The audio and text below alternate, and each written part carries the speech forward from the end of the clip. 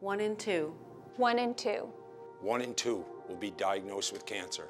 I believe that no one should fight alone.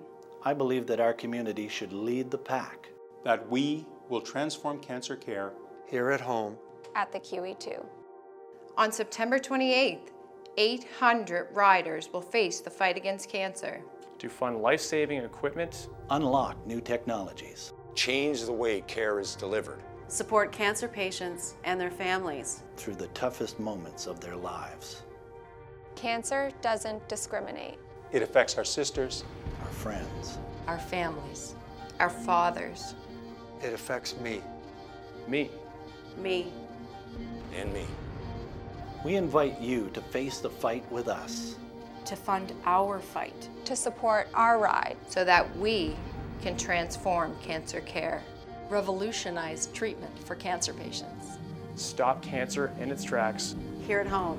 At the QE2. For all Atlantic Canadians, donate today. Donate today. Donate today.